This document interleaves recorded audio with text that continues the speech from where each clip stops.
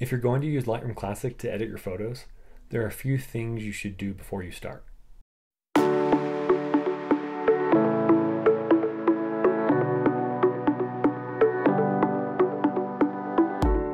Welcome to the Visual Center. I'm Trent, and in today's Lightroom Classic post-production tips, we're going to prepare our computers for editing in Lightroom Classic. Now, as I covered in my last video, Lightroom Classic is a catalog-based system. There are two components we need to be aware of. First, the raw images from our cameras, and second, the catalog of preview images Lightroom Classic creates during import. Now, raw images contain a lot of data, so the files from our shoots can start to add up. If we create a lot of images, and I truly hope that you will, your computer's hard drive will fill up pretty fast. So, first I recommend organizing our raw images so they're easy to locate, back up, and move if needed. And second, I recommend that you have an external drive ready to save all of our raw images to once our computer's hard drive starts to fill up. Now, if you don't have an external hard drive, it's still okay to start using Lightroom Classic. But as your catalog grows, you'll need to either permanently delete some of your images or buy an external drive. Either way, organizing your images so they're easy to find will really help. I'll add some links to external drives that I've used and trust in the description for this video down below. Now, I would begin using Lightroom Classic by setting up a structured file system for our raw images. Lightroom Classic is great for organizing or cataloging our images, but that's inside of Lightroom. So, as our catalog grows, we'll want an organized system for our raw images as well. Let me show you how I would organize my images. This applies both to first-time users and long-time users of Lightroom Classic. First, let's open up the software.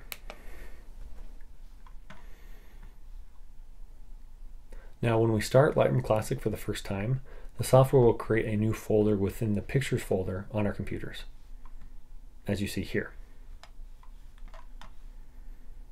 This folder will be where a .lrcat or our Lightroom catalog file will be saved. Here it is. This is where the image previews exist. Now let's click back into Lightroom. We're in the library module, as you see here up in the top right of the screen. Move to the bottom left of the screen and select the import button here. The import dialog box will now open. Now, one of the best things about Lightroom Classic is the thoughtful structure of the user interface. At times, it's very intuitive.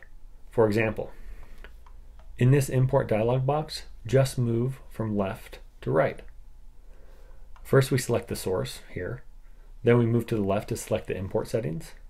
And finally, the last panel is the import destination.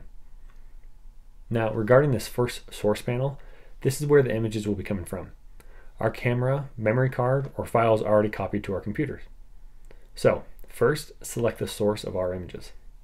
Now, I'll be selecting my external drive here. Now, next to the right, we have these 4 importing options. Now, I'll be going further in depth in these in my next video. So, be sure to subscribe and click the bell icon so you don't miss it and you can follow along. Lastly, we have the destination panel here on the right. Now, this panel is going to look a bit different depending on the import actions we have selected at the top of the page here. For this demonstration, I'll have the copy option selected here. Now, this right-hand panel provides us the opportunity to select where we would like our raw images to be saved. Now remember, our raw images are the second component of Lightroom I mentioned in my previous video. For the remainder of this video, let's pop down to the destination dropdown here. This dropdown mirrors the destination selected at the top of the left panel, but it also has some important options to help us organize our files. Now, I have a few recommendations from past experience on how to best organize our raw files. I'd recommend creating a specific location and a hierarchical folder structure. This will help us keep track of our images. And remember, I hope you'll be shooting loads of images. So, to begin, let's create a folder where all our images can exist. Let's create a folder called Raw Images in the Pictures location under my profile on my computer. Select this plus icon or right-click on the pictures here. Then select Create New Folder. Type in the name of the folder. I'm going to be using raw images. Select Choose or OK. Now we have a new folder for our imported raw images.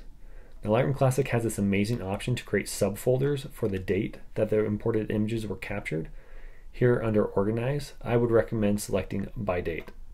Since I have a number of images from a few years ago on this drive, you're able to see 3 years of folder structure previewed here. Now choose the date format. I prefer a numerical format. I also like having my images organized into folders for the year, month, and day in which they were shot. Now that's it. We're now starting to use Lightroom Classic with a well-organized folder structure for our raw images. This will help us if we need to back up our images or move them to a new computer. Now that's it for now. Be sure to join me in my next video where we talk about the other importing options in Lightroom Classic and we actually import. If you have any questions from this video, be sure to post them in the comments below, and I'll do my best to answer them. Thanks for watching, and I'll see you next time.